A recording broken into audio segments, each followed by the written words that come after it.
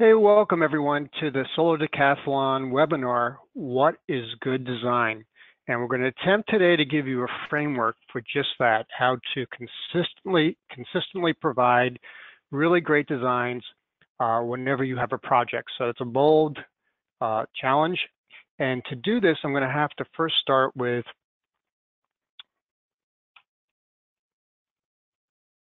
Here we go. We're going to first start with some context, and the context for this framework is based on a book I wrote, Retooling the U.S. Housing Industry.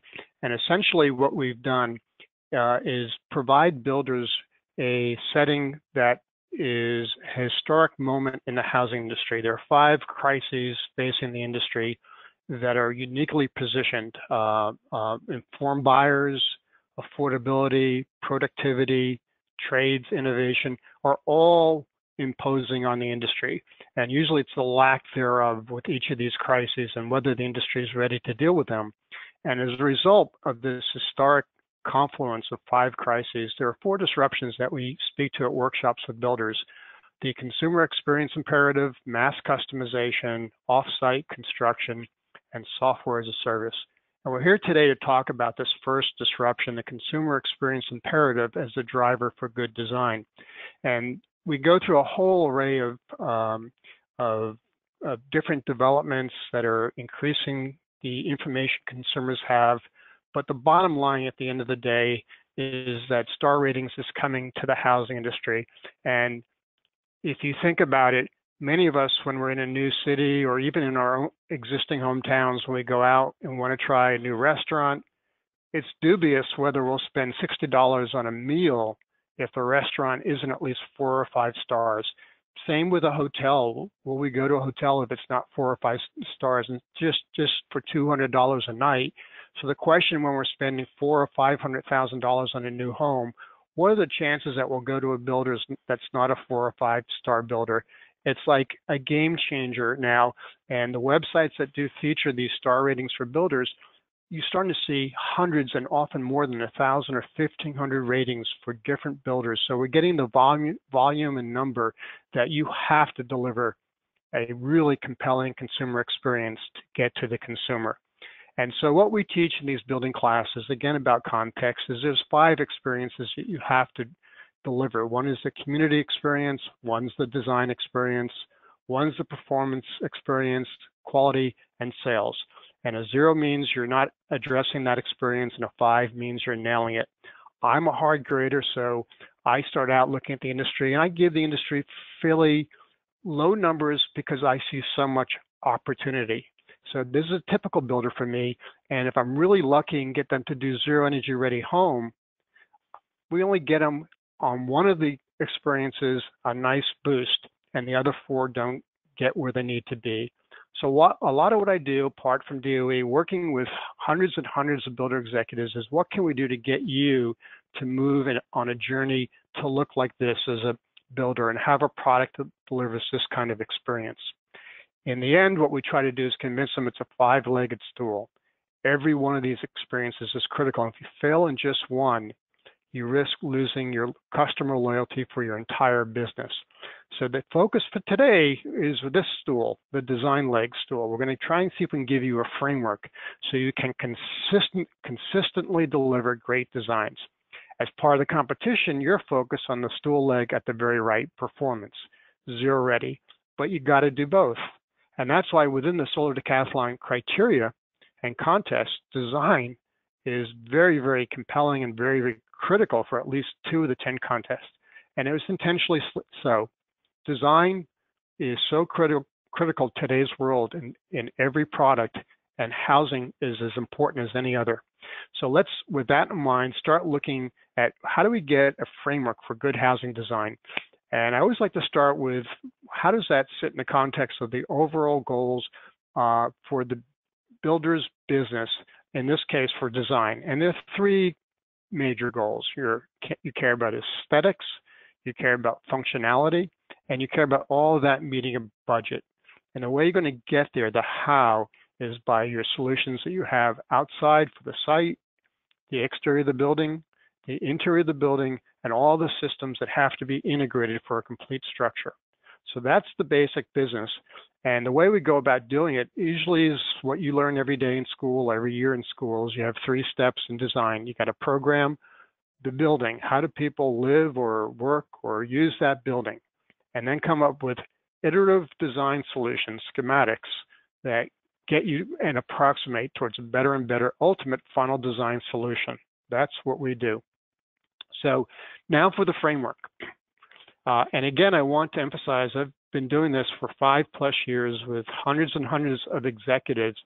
And this framework I'm going to run you through right now, I would submit has near consensus acceptance by the builders. When we challenge and ask them, what would you change? What would you do differently?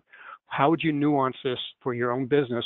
Virtually, we're getting a near consensus that this framework is a truly effective way to consistently deliver great designs. So the first thing you want to do is you want to optimize location. That's your what. And the how is you got to fit it to site. And there's a whole array of how you do that. Then you want to optimize nature. And how you do that is by exploiting natural comfort. And I'll talk about the solutions there. Then you want to optimize space. And you do that by right sizing the right way. Then optimize form, and that's achieved with architectural integrity. And finally, optimize function. You'll get there with really fully integrated systems. And the reason, the why behind all this is that how you live matters. You know, that's behind the whole programming of the design, the very front end. How do you live? You know, how do you use that space? How you live outside, how you live inside, and details make all the difference. And so how we're going to get there on Fit the Site, there are 5 concepts that we'll review with you. On natural comfort, there are 5 key concepts that we'll go over. In right size in the right way, there are 2 strategies with 10 concepts in total, 5 each. For architectural integrity, we'll talk about 3 concepts. And integrated systems, there are 12 systems and 3 groups that we'll go over. And if you do all this, I will submit to you, you will consistently deliver great designs. So let's start in with Fit to Site. And I mentioned there are 5 concepts. You want to optimize the view. Got to ensure effective drainage. You want regionally appropriate materials, regionally appropriate resilience, and you want a community connection for those that are designing bigger subdivisions or developments. So let's look at how all of this works. And I'll take an iconic piece of architecture here and ask the question, is this fit the site? And without question, it's incredibly beautiful. It's like a natural piece of sculpture just sitting in the landscape. It's breathtaking. But is it fit to site? And I will suggest to you that the Eastern Highlands of Pennsylvania is one of the biggest snowfall areas in the entire U.S. Is it appropriate to build a snow capture solution as a residential structure? Essentially, these amazing expanse of cantilevered slabs collect so much snow, and there's so much freeze fall on this building is incredibly high. For those of you that had the privilege to visit it, you'll also probably notice if you go see it, it's incredibly compartmentalized, very low ceilings, surprisingly dark inside the space, not enough daylight with all the dramatically long overhangs. So we can ask lots of questions. Is this iconic building fit the site? And the reality, of course, is that it takes so much to maintain this building to really keep it surviving. It has become, in effect, a museum where millions pilgrimage to this building to see this amazing work of using concrete structure and natural setting, but it takes millions and millions of dollars to maintain, and it's because it probably isn't fit to site and appropriate probably for its original function or residence. Here's another iconic building, Philip Johnson's Glass House, and we can again ask the question, is this fit the site?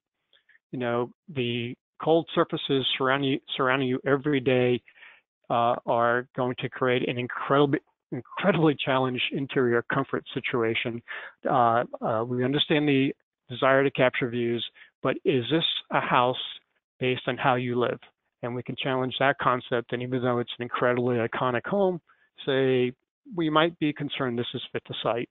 All glass, an incredibly cold area, very cold surfaces, no privacy, no place to hang things, lots of questions about whether this is really appropriate. Okay, moving on to views. The first concept, probably the view is the top priority for anyone who's a designer. You take a site and you look at it and you say, are there any natural views? And if there are any natural views, your job is to optimize them. And so here's a house in my neighborhood, and there's the main orientation. This is a standard builder design that was just inserted on this piece of property.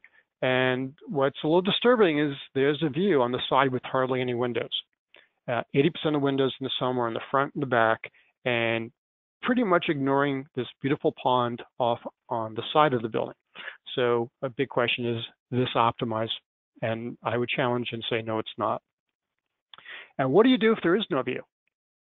And I think our job as architects and designers is, if we look at our site and our assets that we have in terms of the site and there is no view, our job as a good designer is to create a view, and courtyards are a great way to do that.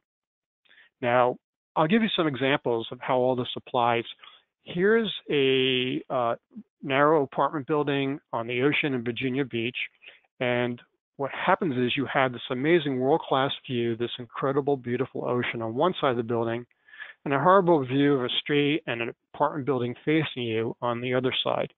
So the traditional side design of a double-loaded corridor with a whole set of rooms facing one side of the ocean, and then a whole set of rooms facing the horrible side, the street and the building next door, is the typical approach. And it winds up with half the rooms being highly undesirable in this building, and substantial reduction in cost, and half the tenants are very unhappy. They're on the ocean, they don't have a view. So is there a solution to this? So this is a normal design, apartment by apartment. You have living space on one side, and usually the bedrooms and core on the corridor side. You have the core and you have the bedrooms on the other side. And so each apartment lays out, and then you have half facing the street and half facing the ocean. And so it looks like this in section. There, half the apartments with a great view, and the half in the back of the building are effectively substandard. So an alternative strategy based on famous French architect Le Corbusier would use this approach. What you do is you make the apartment half as wide, and you make them 2 stories. So in one apartment, the second story is on the street side, and the other apartment, the second story, is on the ocean side. But every apartment has an ocean view, and you wind up with 1/3 the hallways, which means all that extra hallway space goes back into additional apartment living with extra value. And it kind of looks like this. You have the corridor, every 3rd floor, with apartments on either side, and the floors above and below are full apartments, half as narrow. The cores now are in the middle, bedrooms on one side, living space on the other side, and you kind of get the idea how this works. So by starting with the premise at the very beginning that we have as an obligation as an architect or designer to optimize the view, you wind up with a completely different solution than you go with a traditional split corridor. Just shows you can take a site and optimize it if that's your goal at the very beginning. Let's take an example with townhouses. In this case, you see a standard townhouse layout where you have townhouse after townhouse, and then the backs of the townhouse, you have a small postage stamp yard. And I would say this is, to me, normally a design failure. There's some cases where you may not have a choice, but many times you do, and I'll show you why. The backyard basically is often very useless and not a very effective space. One is you don't have privacy from your neighbor looking down into your yard. And 2, the access to it's very limited. You'll have a room in the back, and then you have a walkway to get through to the backyard. You're not getting a lot of useful space out of the back of the house because you need to have access to the yard, plus you're left with whatever space is available for the room. Here's another townhouse, again, the neighbor looking right down into your space. You have a room to one side and then walking out to get to the backyard. It really adds hallways, and they're not valuable. It's not an efficient layout. And yet we do this over and over and over again. Remember what I said was that if there is no view, your obligation as a designer is to create a view. So let's take and look at this situation. There's no view. There's no view in the back, there's park in the front. Our job is to create views and make living really exciting in our spaces. And not just in high-end housing, I mean, even affordable housing. So the solution would be take that lawn area that's those postage stamp backyards and just get rid of it. Repurpose it so that you will get the same number of units on a given piece of property when you go to this design of L-shaped townhouses. So when you repurpose the land and figure the site out, you should be able to get the same number of units. But what happens by creating an L-shaped townhouse and a courtyard on the side is you have now got a view. So you have a quiet side that can't look down into the courtyard of the neighbor next door. You have the active side with extensive amount of glass looking into the courtyard, i.e. the view, and you have basically a walk through this beautiful courtyard space to get in the center so that you have a full room in front rather than having a room with a corridor going through it and a full front porch, again, without having to walk through the front porch to get into the house. So that's kind of the secret sauce, if you will, for making a townhouse live completely different with the same number of units on a given piece of property and a whole different experience. And here's an example how that was done in real life. And actually, I used to do this presentation without the example until some research popped it up. But here it is, and of all places in Pike Road, Alabama. This is a project called The Waters, and it's almost the exact concept layout that I showed you earlier, where you have an L-shaped townhouse, you have a beautiful courtyard that you go through, you have a middle entry, you have a full front porch, you have a full living space in front. You basically get to see how this works out to be a beautiful space.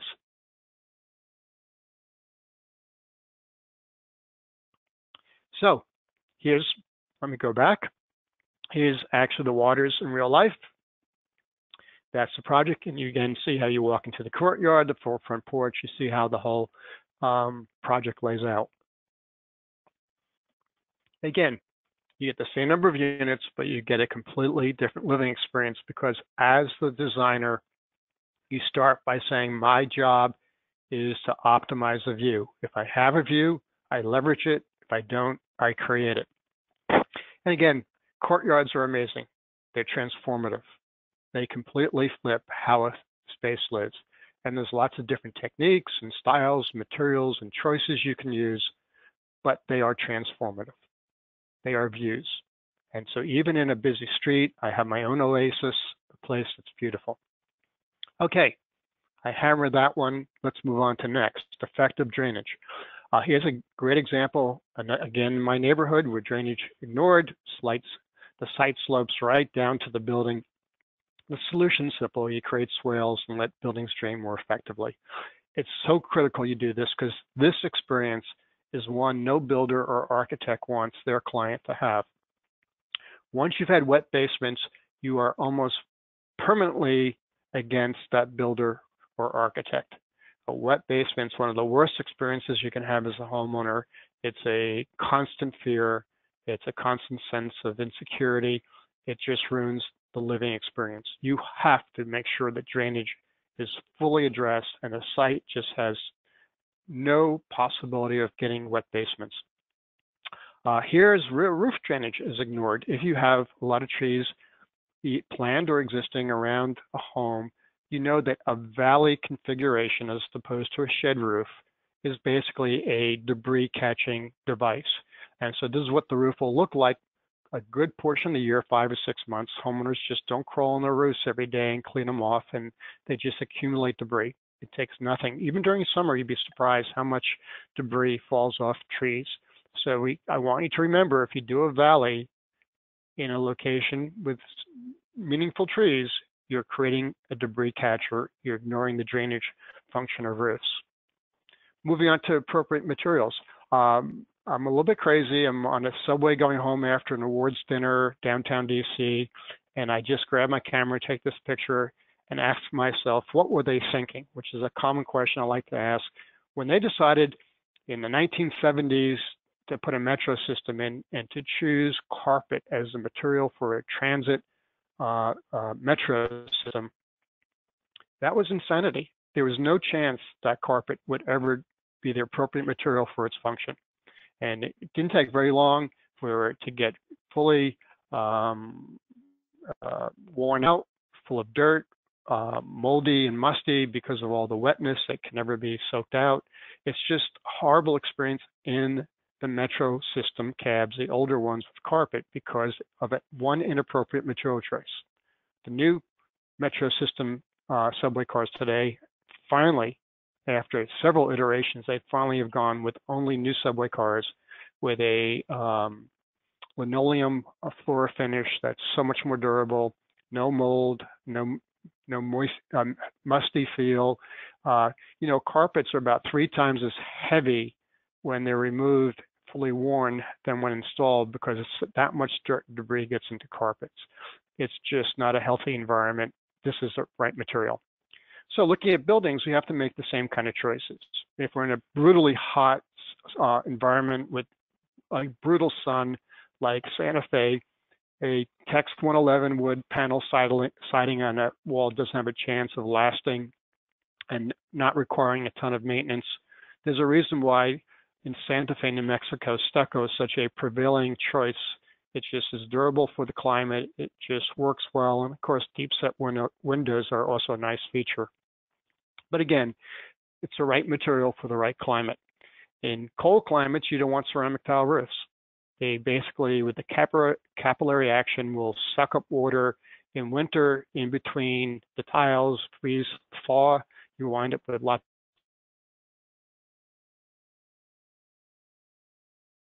of material for a cold climate. Believe it or not, outdoor air conditioning compressors are a horrible choice along the Gulf Coast and the East Coast, where you have tremendously salty air and a very corrosive environment. This is a air conditioning compressor, and it's not even 18 months. And look how much corrosion is happening.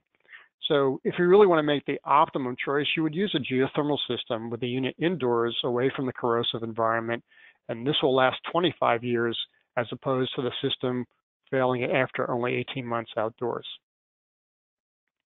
These are the rooftops in Melbourne, Australia, where they're virtually all dark gray and incredibly sun intensive because it's a material that is very dark and absorbs the sun in a climate that is incredibly hot, and a very poor choice compared to Bermuda, where it's all white roofs that reflect the sun. They recognize the climate is, again, very, very hot in 7-8 months a year, and just those white roofs alone will cool the space inside by over 30 degrees. So just the appropriate material is a completely different impact, and it looks beautiful because it fits the location.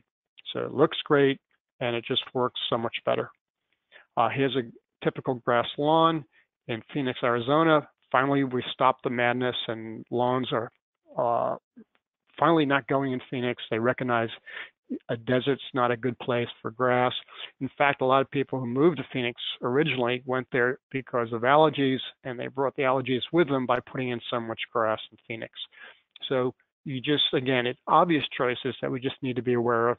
And what's interesting is the right choice, the appropriate material, looks better. It fits the area. It's not phony looking. It's authentic. It can be done in a way with good design that it just still has an outstanding landscape outcome. So essentially, appropriate materials look better, last better, and in the end are lower cost. Here's a regionally inappropriate material in Oakland Hills. These were the homes that burnt almost like a wildfire in 1991 across the hills south of Berkeley. It was devastating. You can just see all the destroyed homes in this image, but I'll call your attention to one home that was standing. And when I lived in California at this time, it always was remarkable to me that the prevailing choice to maintain your home value and that everyone's preference went to was wood shake roof, which was effectively putting kindling on your roof. In contrast, this one home with a cement tile roof was the home standing, along with the stucco finish, non-combustible materials. They're appropriate in a state that is designed to burn, which is California. Basically 3 or 4 months a year, you're going to grow a tremendous amount of fuel when the rains come in, October to January. They grow an amazing amount of grasses. They grow a lot of shrubs, and then the trees are there. It's just designed to burn. And to put wood kindling as your roofing material is an insane choice. It's also very inappropriate to use vented attics in these climates, but that's another discussion. You don't want embers able to get inside the attic through the vents and the soffits and effectively communicate the fire to inside the attic. Regionally appropriate materials here in Mexico Beach, Florida. This was Hurricane Harvey, I believe, and one house was left almost unscathed compared to the devastation all around it. And again, the regionally appropriate materials in this case were concrete pilings to raise the house, which was very smart in a place designed to flood. Then the wall system was made of insulated concrete forms, which are very impact resistant. If you know how they work, the concrete is poured in the voids of these styrofoam blocks that form the walls. And the roof system was unvented again so that winds can get in and blow off the roof. Every part of the design was respective of the location, appropriate materials, appropriate design, and the result is a home that is fully intact while every other home almost is devastated all around it. And of course, you see this over and over again in flood-prone locations. This is after Hurricane Sandy, homes are flooding. When we simply raise homes, knowing we're in a flood-prone area or a hurricane-prone area, we are positioning ourselves to be appropriately resilient and designed for that location. So this is what we have to do when we don't get it right the first time. This is raising a house, again, after Hurricane Sandy to get it a high elevation. Similarly, after Hurricane Katrina, they were raising homes, but at least when we do replace homes, we should thoughtfully make them appropriately resilient for the location that we're being built. This is a project that's getting a little bit of criticism lately. This is the project in Ward 9 to rebuild, where they used the architects. Make It Right Foundation came in and hired some world-class famous architects. And putting a sail on the roof of a building in a hurricane zone as a replacement would ask you if this is appropriately resilient, as is the flat roofs and the rain catchers and up above the living spaces. A lot of choices made here that are suspicious, but you see that we have to be thoughtful when we're in an area that has lots of prevailing risk challenges that have to be managed. And lastly, on fit to site, I mentioned community connection. And when the front of the building is basically just a garage door, we're isolating ourselves from a community. And so we get a lot better when the doors face in the front. Maybe the garage either doesn't exist or is in the back of the building. And again, if we get a front porch as well as the front door in front, again, the community connections keep getting stronger. So these are very simple concepts, and the difference is significant in how the building will live and connect with the neighborhood. Here's one design again with townhouses where, again, they created one central courtyard to put the community connection on steroids. So here's the courtyard surrounded by the townhouses, and an amazing opportunity for neighbors to engage, interact. And again, if we start with these concepts on the very front end, we start to get the outcomes that we want. The other way, again, with community connection, again, is to really be really consistent about using front porches so people in neighborhoods have a place to engage with their neighbors. Here's an article about Teddy Kessie's front porch is a heavenly place. We know this, and we see more and more neighborhoods are really focused front porches, community connection, open spaces, all the things we need to really foster interaction in our communities. Okay, we did fit to site. That gets us to the very next topic, natural comfort. If you notice on the right side, we're kind of tracking the 5 concepts as we move through them. And what's interesting, we can go to the cliff dwellings of Mesa Verde, Colorado. Over 1,000 years ago, we knew how to do this. We knew that we had this amazing resource, natural comfort, the sun, the different angles of the sun over the different times of the year, and all that could be leveraged for truly comfortable homes year-round. So what the ancient Indians did in this Mesa Verde development was they found a cliff that was facing south and chose that for the location of the village. Then they built their village underneath the overhang that was situated so it would allow this winter sun that was lower to come through, heat the thermal mass of the structure, make the building comfortable throughout the winter. And then in the summer, the higher sun angle would block the sun from hitting the structures, and the thermal mass would store the cold airflow coming through the structures during the very cool nights. And you had year-round comfort, no space conditioning, all done naturally with the natural arc of the sun in the winter, the summer, and just using God-given gifts for natural comfort. Similarly, the Talos Pueblo colony in Talos, New Mexico, did a similar kind of solution, but without the advantage of the cliff overhang to block the sun. So they did essentially recessed windows, they did thick masonry construction to create lots of thermal mass. The diurnal swings of cool nights and warm days would be balanced by the thermal mass. The recess of the windows would shade a lot of the sun from coming in, and there were shutters and so forth to block them. So essentially, again, leveraging natural comfort for buildings that live better. In contrast, you'll look at this structure. This is City Center in Las Vegas. And essentially, if there was a power failure for 4 or 5 or 6 hours, you would die in these buildings. The brutal heat of the sun hitting these buildings with no operable windows, and the system shut down, it would be so brutal inside, you would die in about 6 hours. So we're building buildings where if the power goes down, we die. And that's not leveraging natural comfort. So result is that we give up on some really compelling experiences. Glare-free views. If we use natural shading and overhangs, we don't have to have glare. Free heating and cooling, about 25%. If we actually orient our homes properly and we leverage storage and the benefit of the heat from the sun in the winter and block it in the summer, we can save 25% in our heating and cooling expenses.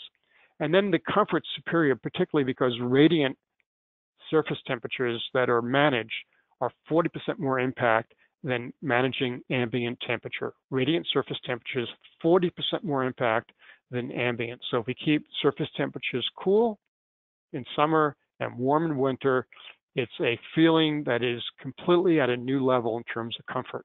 And natural light is always far more desirable than artificial light, and fresh air, designing for a building to capture fresh air and fresh natural breezes is always preferable to just forcing air through a building. So these are the experiences. They're all great, something we all crave, and we can deliver them with natural comfort. And here they are, natural views, because we don't have to worry about shading and glare. Superior comfort when surfaces just warm around us and just radiate to us and make us feel incredible in this space. And then the free heating and cooling, this is the result of a study done in California, looking at the light blue, the coastal locations and the inland locations, how much savings could be derived just from orientation, not even factoring in the overhang. If you put in the overhang, the savings get greater. But basically, you can see in the coastal climates, you can save about 46% on cooling and about 27%, 28% on heating. Inland, you can save about 25% on cooling and about 17% on heating. Again, this goes up if you start using thermal mass and overhangs and other techniques. And we don't have to look around too far to see that all of us prefer natural light, even our pets. This is my dog every day at the same place, wants the natural light in the morning. And if you look at the space with all the natural light coming in, no artificial light, you know just how preferable that is to artificial light. It just feels better. We always know that we feel better in natural light. Their buildings have less illness, less sick days. They have they have more retention for employees in commercial buildings that use natural light. There's less absenteeism at schools. I mean, there's so many studies that show how preferable this is. It's transformative. So there are 5 concepts for us in natural comfort: natural heating, natural cooling, natural fresh air, natural comfort control, and natural lighting. So how do we get there? And first of all, what does it cost for us to get there? And what's amazing is we're good designers. It's just our natural preference in how we design. It costs nothing more. It's just applying good design practices to get to exploit these concepts. So how do we get there? There are 5 tools that can be done at no additional cost for construction: solar orientation, solar shading, thermal mass for storage, cross ventilation for natural cooling, and prevailing breeze orientation also for natural cooling and natural fresh air. So here's a matrix that shows how to combine and mix and match these. If I want to natural heat my building, I use solar orientation, solar shading, and thermal mass. I use the same three for natural cooling along with cross ventilation and prevailing breeze orientation. Fresh air, I capture with cross ventilation and prevailing breeze orientation. Natural comfort control, which means that we use the natural storage and diurnal swing capabilities of our building with thermal mass. And we just let the building float and stay comfortable the full day by leveraging the storage. And natural lighting we achieve with solar orientation and solar shading. So basically we have a toolkit and we have these experiences, and it's a much better building. So orientation, the concept's pretty basic. In the summer, basically the sun rises in the northeast, goes very high in the day, middle of the day to its peak, and then it sets in the northwest, very low in the sky in the northwest. In the equinox in March and September, we come up in the east, we set in the west, and we're about mid-height during the day, midday. And finally, in the winter, we come up in the southeast, we're low in the day, the middle, and then we set in the southwest. The arc gets smaller in the winter and bigger in the summer. And so here's the outcome when we ignore solar orientation and solar shading. And this is a house in Florida, I believe Orlando. And what you should do is notice every window. And what you see probably is that the window blinds are shut 24 hours a day, just like they are now right during the day. So when we use solar orientation and solar shading, it's like we throw in the view for free because you don't need to use the window treatments. A lot of owners get frustrated having to operate morning and day, every day, the blinds, and often leave them shut almost all the time. So big difference when you miss solar orientation and solar shading. And I also encourage you to look at the house next door, the window above the garage, even that window, house by house by house going down the block, you'll probably see the same thing, all the blinds are shut. In contrast, here's a friend of ours who works at National Renewable Energy Laboratory, Paul Torsolini's house. He built in winter, he built in Eastford, Connecticut. This is a shot in winter. As you would hope, you see the sun hitting all the south-facing windows. He lives on the second floor, and he's getting all the natural light. He's getting all the warm solar heat gain that's desirable in the winter, and he's extremely happy. Then go to winter, summer, and everything flips. The overhang's set just so it will shade all the windows. The temperature may be 96 outside, but next to the window, probably 76. So you're getting 20 degrees almost right next to the window. It's fully shaded. You have the daylight. You don't have the glare. It's just an amazing benefit just to do something that costs nothing. Face the building the right direction, and then use your overhang by design to block the summer sun and let in the winter sun. This is a house I designed back in 1982 for a client in Chico, California. Again, those overhangs are blocking all the windows, natural. You don't have to worry about the glare. You have all the light come through. You don't have to worry about window treatments. Those are not skylights, by the way, on the left and right wing of the home. Those are actually solar hot water batch heaters that do an incredible job. And because of some privacy issues, we also included a courtyard so they had a view and a place where they could be by themselves.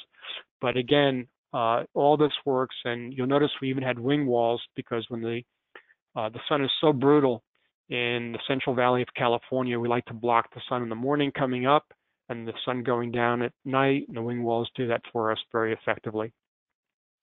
This is another house where I had a bigger challenge in 1983. The design preference was given to me, but the lot was also a bigger constraint because the south was on the side yard facing to the right. So we had to use that for the window orientation, create a very, very aesthetic side yard, as you can see over here, with a patio and a great place to hang, and then have the pool in the back and a very deep overhang to block the east morning light fairly effectively most of the year. So again, just thinking about our orientation, making a bad orientation work as best we could because the lot faced the back to the east. Thermal mass is a very simple concept. When the sun comes in at a low angle in the winter, because it's low in the sky, have surfaces that can collect the heat. It could be masonry walls around a fireplace. It could be masonry floors. And all day, it absorbs the heat so the space doesn't overheat. And then at night, it releases the heat to keep it cool. And during the morning, we can start to cycle over again, collect heat, and then release it at night. It's the beauty of natural comfort control. It's done automatically. You know it's working, and it feels better. You have cool surface temperatures all throughout the summer, and all throughout the summer, and warm temperatures throughout the winter. And this is what it looks like in reality. It can look beautiful. This is just, again, a tile floor. Again, the sun can come in and hit it. This is another south-facing room with tile floor, lots of masonry. I mentioned the masonry fireplace option is used here. Again, the high clear story windows let the sun hit that masonry fireplace. But you have all these surfaces collect the warmth during the day and ooze it out at night. It's totally cozy, full day round and full year round as well. Thermal storage can be as simple as just using the exposed concrete. There are various pigments for floors and polishes, and so even exposed concrete is a great option for thermal storage. Prevailing breeze orientation is as simple as knowing which direction the breezes come that are cool at night, particularly during the summer when they're desirable. Setting up your window configurations to capture them, let them flow through the space. In Sacramento, where I used to live, every night, bankable, you had like 55-degree breezes, delta breezes coming in that you can capture and cool your house off at night in no time. And again, if you use stack effect, you even accelerate and enhance that flow through so it's even more effective. Again, when the warm air rise throughout the house, the cool air come in low, it's incredibly how effective you can make cross ventilation. And the best part about it, looks great. Here's a house, cross ventilation, windows open, collecting the breezes. And just when homes are working with nature, they look and feel better. It's just, again, I'll keep using the same word, transformative. Now here's a natural comfort design I did in 1984 for a project, and again, while I was in Sacramento with the utility program, working with builders, wanted to show a 1,500 square foot house could be a very sumptuous house and be completely integrated with natural comfort. Back then, we used to call it passive solar. And so here you see the south orientation is where most of the windows are going to face. You see the wing walls, again, to block the low morning sun and the low evening sun in the west. And then we have extensive thermal mass to capture and store the solar heat that comes through. We have a roof for solar systems in the future. Even then, we were starting to think about solar at the California Energy Commission, solar electric. And then we have overhangs and trellises that block all the sun from coming in the winter. We completely blocked. We have a very cool area next to the house. Even if it's over 100 degrees outside, it'll be about 80 next to the house with the shading.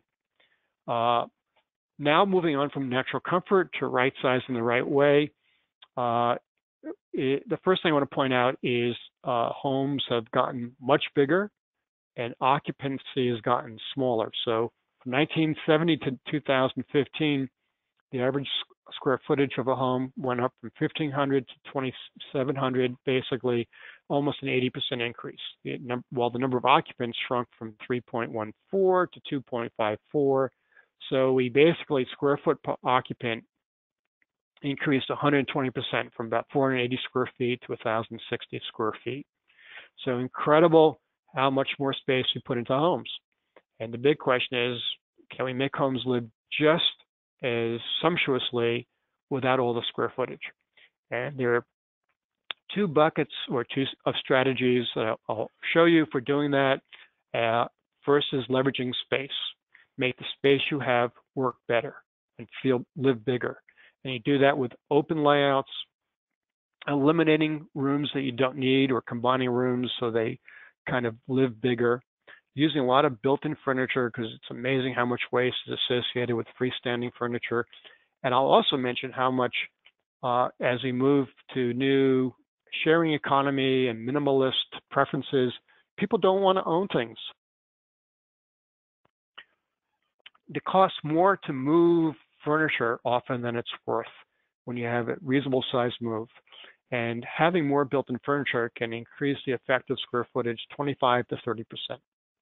The other thing you want to do is you want to minimize your circulation. I never had a client ask me, can I have more hall space? However, the circulation space you do have should be generous. It shouldn't be just a bare bones minimum width and feel kind of squeezed in, and it should always have daylight when possible. And lastly, indoor-outdoor linkages. Making one space feel like it extends to an outdoor space is an incredible way to make it feel bigger. And the other strategy is to enhance the space you have, make it live bigger. You do that by varying the ceiling heights, using high-quality trim, hardware, and finishes throughout. Effective use of colors. Again, the word transformative will come up with colors, natural lighting, and using artificial lighting to its best effect. All these things work together to make spaces live bigger, even though there might not be as big. So here's a room where you have a very much of a open layout versus a closed layout. So it just lives bigger because all the rooms are connected. We also have a dining space off the kitchen, got rid of the dining room, so you picked up space that way. You have direct linkages to outdoor patios and living spaces and decks. You have built-in furniture throughout, not just the kitchen. You have hutches and shelves and other kinds of built-in desks that make a space live bigger. You have very good quality trim and hardware, which feels rich, and you have daylighting throughout and effective lighting throughout the space, so it just lives bigger. Here's a space with a little bit less opulent finishes, but all the same principles are working just the same. You have the open layout, you have the dining next to the kitchen, you get rid of the dining room that's formal.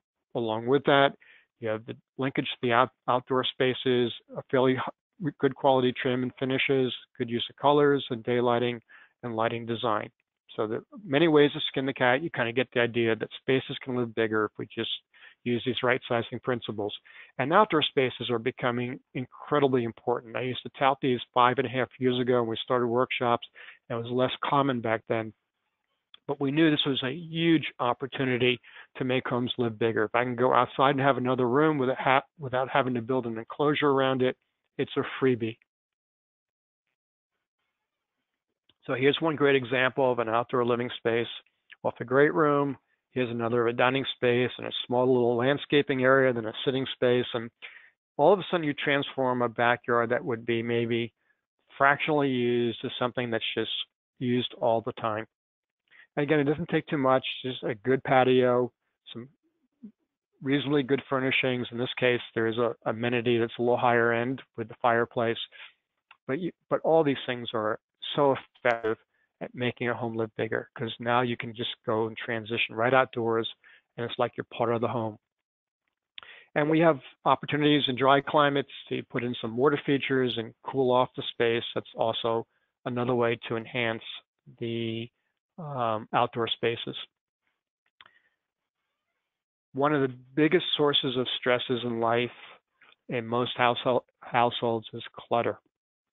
It just makes you feel anxious. And it's something we all know. We may not think about it, but clutter is an incredibly difficult way to live.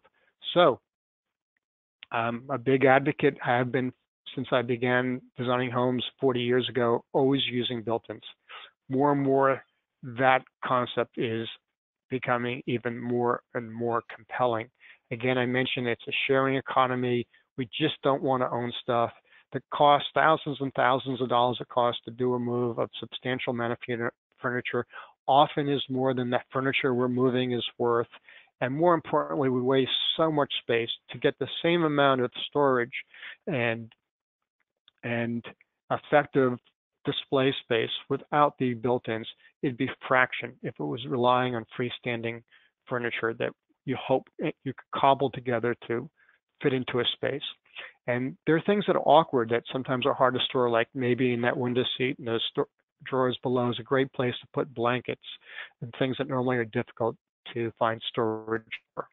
Here's again another built-in window seat with cushions, and it gives you more seating, it gives you a place to store things, it gives you shelving, it gives you so much opportunity to make a space feel bigger because we're taking clutter and we're getting it out of our life.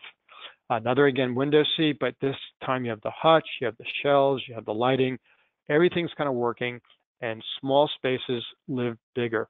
And you don't need the sizes we often provided because we threw in so much buffer to manage all the permutations what could happen when we had to go with freestanding furniture. The table and chairs should be all you need for this room. And here's a concept that's often missing, which is built-in storage and closets. What always surprises me about the lack of this being standard is that this, will delight your customer. And in business, when you know what will delight a customer, that's like a freebie because now you just know how to just make them more satisfied and a better referral. We know no one wants this kind of closet. Now, maybe we all can't afford this kind of closet, but we can approximate towards this with even more inexpensive solutions. I know I've done my own built-in closets for kits that were about $400. And essentially, it's not that difficult for the value. The delight, the experience you will provide when you provide great storage is so worth it. I will steal the money from somewhere else, wasted space that's just no one needs, and use it to furnish a closet because people love good storage. Or here's a case where I have just normally what would be just empty space below a stair. I'll also have a free office. The desk, the storage, all the computer capabilities right here, and a wasted space becomes an office in my home. All because I use built-ins to make a space that otherwise might not work be completely functional. And the key thing I always mention is, you have to be thoughtful to make sure these things all work together. And what the car industry does is they come up with packages, trim and finish packages with cars. So with one car, you get one kind of fabric and one kind of amenities, and the car you move out to leather, another kind of amenities, and then you get the special edition that has all the bells and whistles, and everything kind of fits together. And the same thing in housing. We have to figure the trim, the hardware, all the casings and moldings, everything has to be designed so they fit. So you may have at the base level something pretty basic. You can move up to another set that's a little higher end, and maybe the hardware and fixtures all are a step up, and then you have this ultra high end with the most rich trim and fixtures and moldings and casings and hardware. Everything should work in packages so they kind of work together. As the designer, you're kind of the control point to make sure that things make sense in a home. When you have like a super expensive piece of hardware on a cheap door, that's not a good outcome for your client. And there's some really good cheap solutions. Now, this is just MDF trim that when you use color and a good effective proportions in the trim and how it's laid out in the house and contrast and color can work quite well. And again, here's everything kind of being packaged together. You got trim, you got color, you got finishes and hardware. Everything's kind of working together at one level. And more and more I'm finding studies and research back up a lot of the claims we've been making for years with the workshops, that this stuff's transformative and it translates to value. So here's one Zillow study that finds just the right color would increase the value by over $5,000. So, some of this data is needs to be further looked at, but this truly does add value. Here's one example. Here's a parking garage without color and without lighting, and just to show color and lighting what they do to space afterwards. It's a very similar space, but with color and lighting. One experience, second experience. That's why the value is so easy for me to believe that it's added to these homes.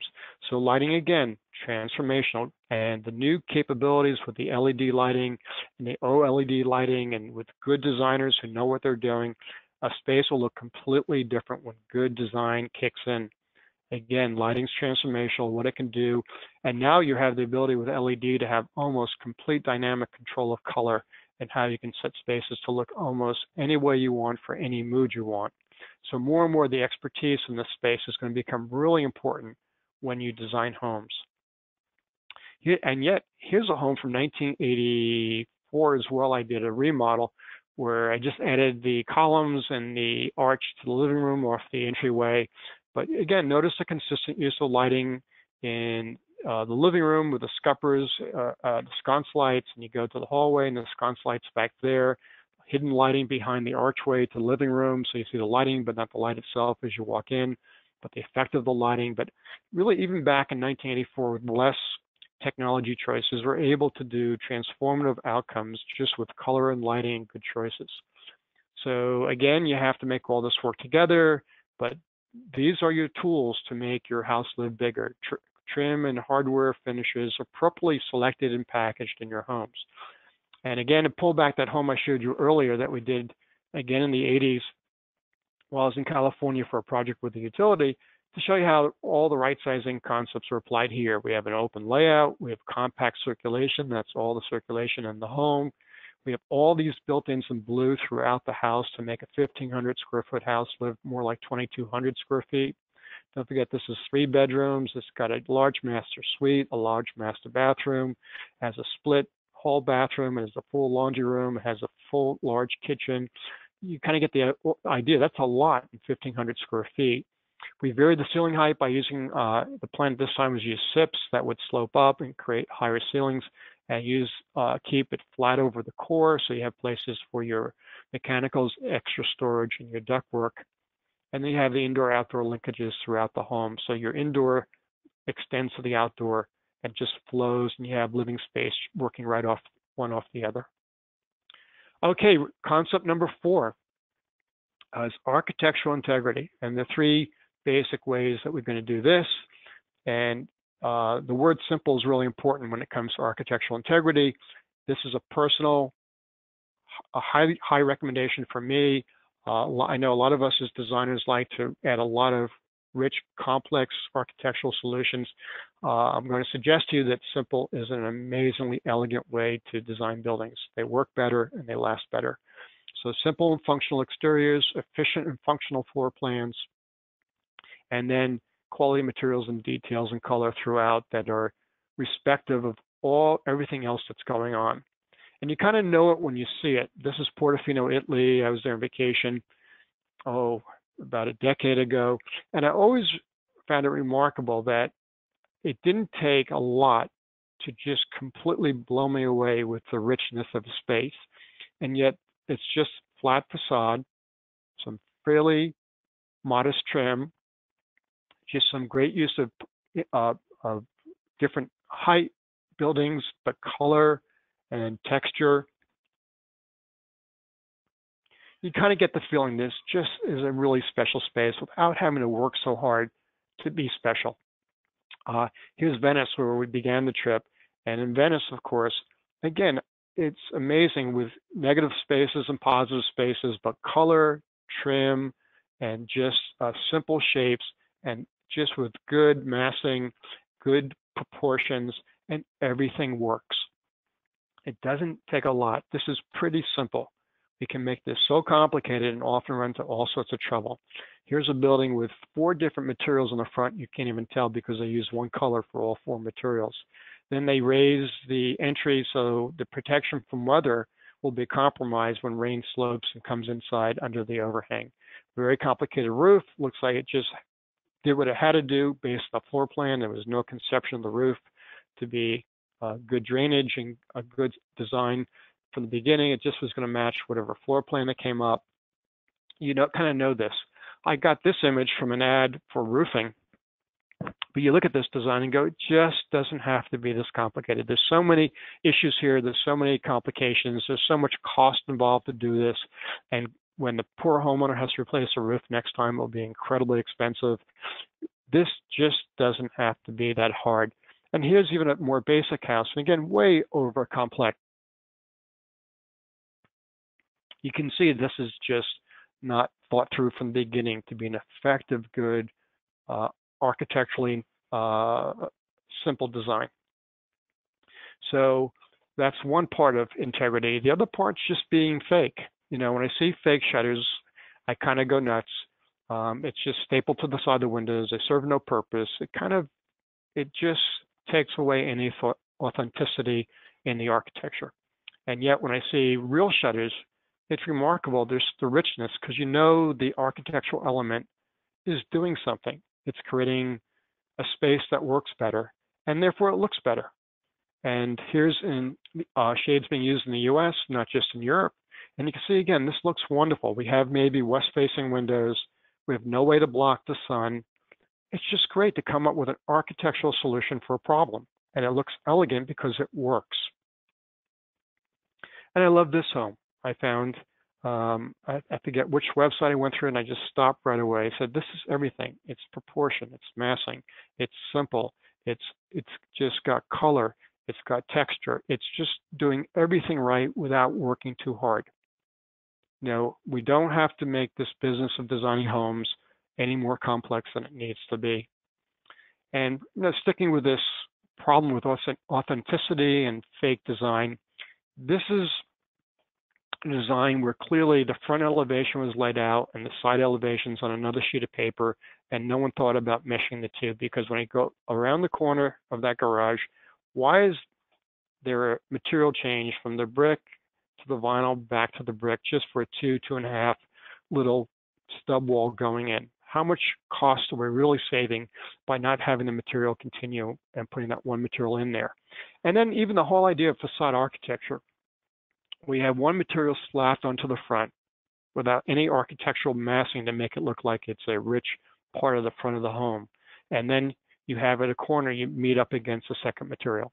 It looks fake, it feels fake, it looks like a facade, almost like a Hollywood front.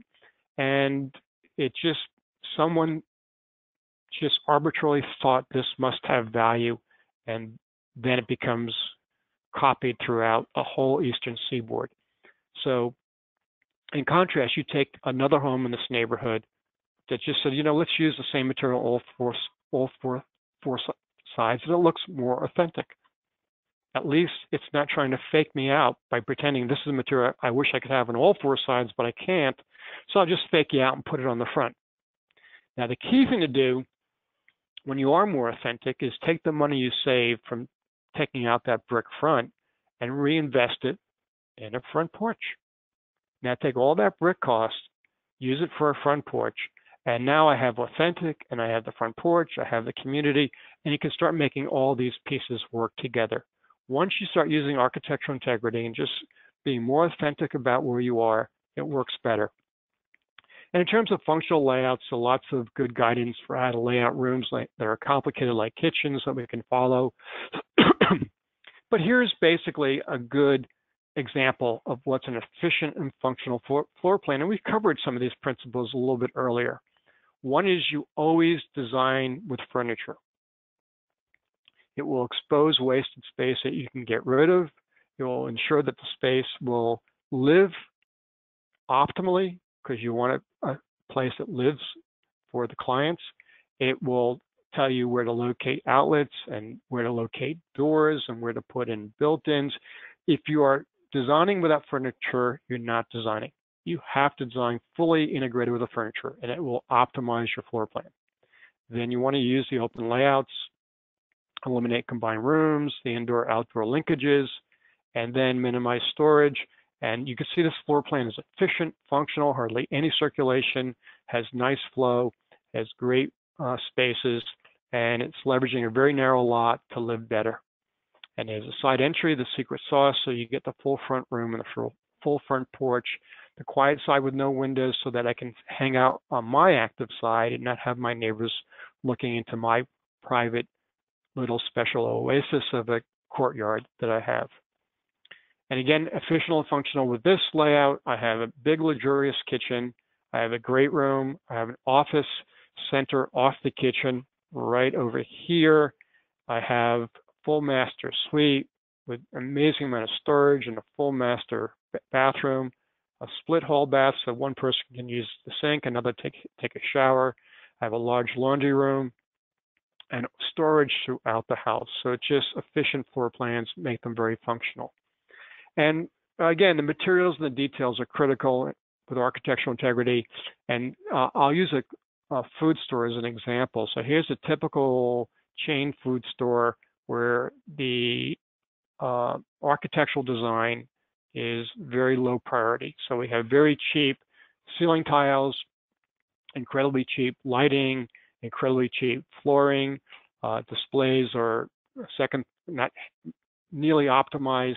And you contrast this basic everyday food store with in this case, Whole Foods food store, and you look how they repurpose money to add value. So they get rid of the cheap ceiling, we don't need it, and use color painted on the existing finishes, the roofing and the ducts, to add value.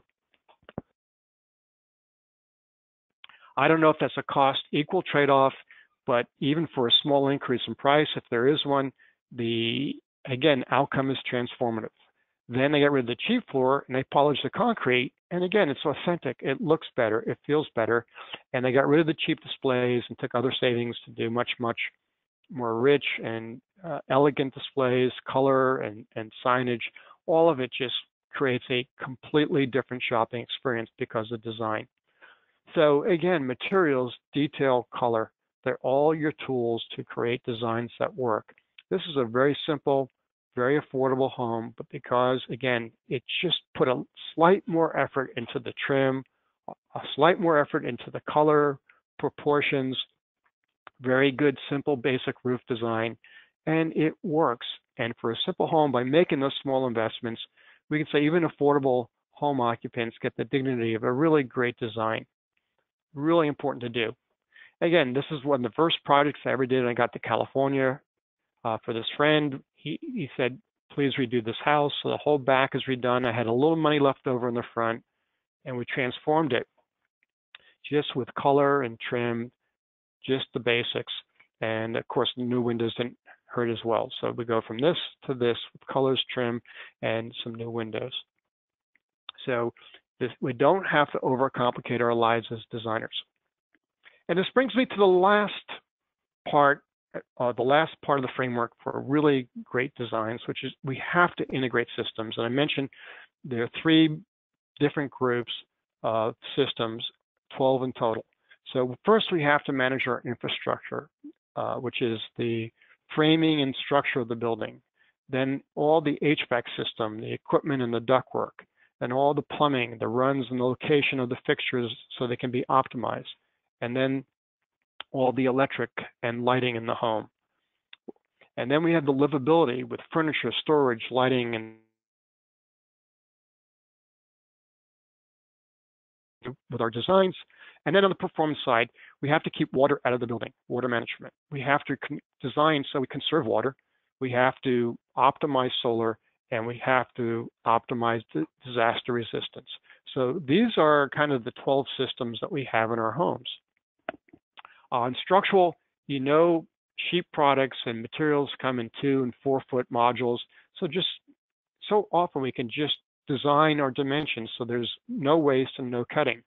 The wall dimensions and floor plans can be in 2 4 foot modules. And our roof, no one cares what the slope is because most typically today we're using trusses for our roofs. And if the truss manufacturer gets a request for a 5.16 slope or a 4.9 slope or a 5.0 slope, they don't care. It doesn't have to be exactly 5. It could be 5.16 or 4.86. Whatever gets you to an exact 2 foot or 4 foot dimension so you don't have any cutting or waste. In the case of a 2 foot, there might be 1 cut, but then you just use the material on the opposite side. And of course, if you have a ridge vent, you have to account for the few inches on either side for the ridge vent.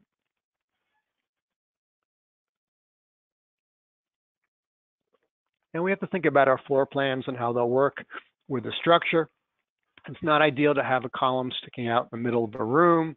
So again, we have to plan for this when we design our homes. And our HVAC needs to be integrated, not just slapped into our attic that's unconditioned and going to compromise its performance. And who knows what we do when it's time to replace that equipment and get it out of the attic. I don't even know if the hatch hole openings that are left are big enough to get the equipment out. And just the poor performance that will result because of this location. So we have to get our duct work inside the home. We have to design this. We can't, as architects, hope this gets figured out in the field or some HVAC contractor will figure it out for us. It's our job as designers to think about how the ducts will run so they will be inside the conditioned space. This is your job. This can be done, and there are lots of new technologies and systems that make it easier to do. And we have to think about our choices for equipment. This is a compressor farm. If a line of compressors is going to be the experience we want to have for these homeowners, one after the other lined up, or are there other solutions? Again, geothermal systems sometimes can be a solution for getting us so we don't have to have all those compressors outside our homes if they're going imposed on the outdoor spaces that we have. We can case by case look at what's the right solution. And a man cave is probably better off without a sump pump in it. That's my preference.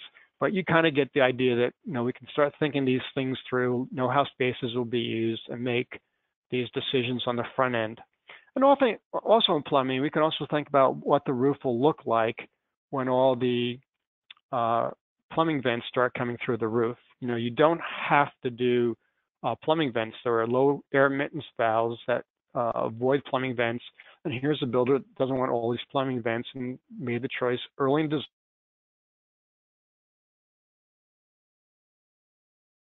vent pipes coming through them.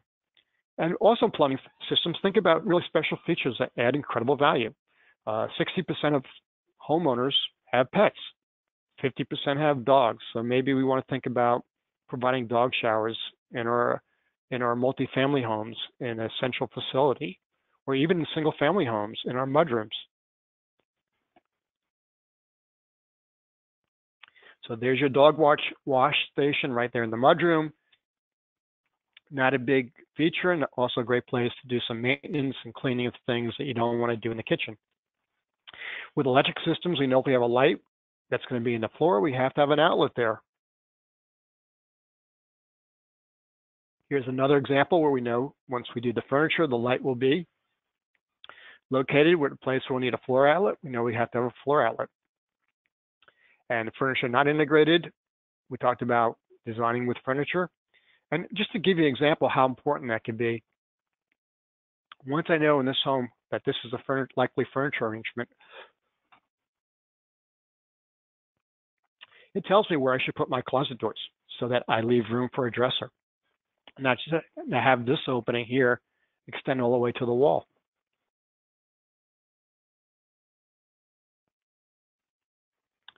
And getting back to storage as a system, when the car designers laid out cars I've purchased, I'm always amazed at all the thought that goes into all the storage that's needed in a car. This is a quick list of things I can store in my car that were integrated into the design of the car and its interior. And it's always incredibly impressive to me, all these options. So I made a similar list. What we as designers and architects and builders need to integrate in terms of storage in homes. And this is a long list. I'm not going to read it to you. It's there more just to show you that there's really a substantial amount of storage requirements that really need to be a checklist that we work with every time we lay out a home design or any kind of building design. So I know these are things that we need in almost all homes, and therefore we should thoughtfully have those solutions and not say to the homeowner, you go figure it out. And the difference is remarkable. Here's a mudroom where there's thoughtfulness about where to put shoes and boots and umbrellas and jackets and where to keep papers and where to keep billing materials out of the house that avoid clutter. And it's just when you lay out these things, you change people's lives if they work. Again, here's a litany of just examples that these are things that we have to think about that have to go in homes. Vacuum cleaners and mops and brooms and all sorts of extra storage and extra blankets and places to hang clothes that are wet after washing. And all these things are part of how we live in homes. So they're part of the design process. Lighting, again, is transformative. So we need to be thoughtful how we do it outside, inside, and outside. And what's amazing today with LED lights, a lighting system like this can use less than 100 watts and light a whole home. This system might be less than 60 watts and be able to light this house.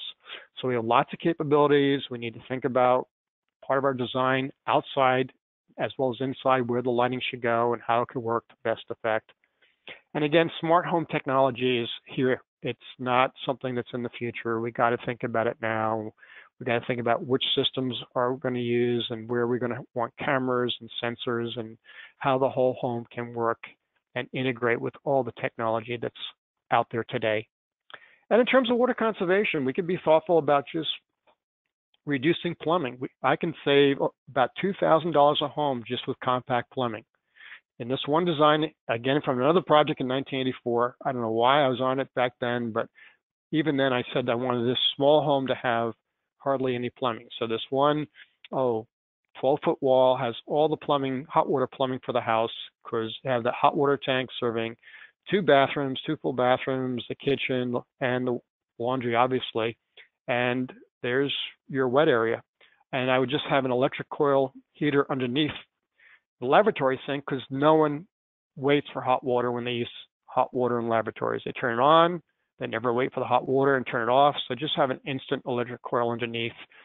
The small additional expense for the amount of time it's used will be negligible, and people actually get hot water when they clean their hands. Here's water management that's not integrated. We have all the water being collected and dropped right there next to the entry. Think about how water will drain from the roof, how you will collect it, how you get it off site. And PV integration. Here's PV on the left, just slapped onto a roof.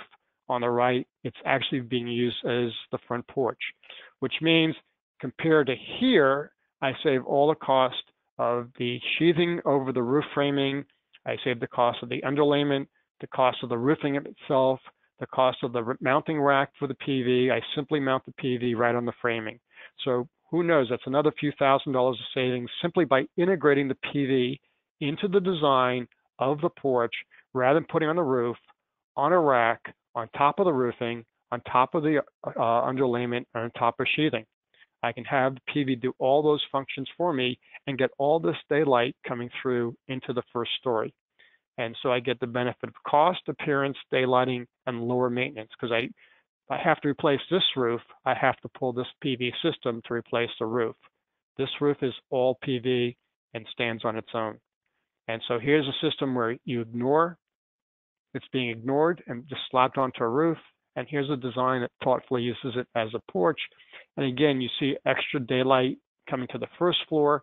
I have no sheathing. I have no underlayment. I have no roofing.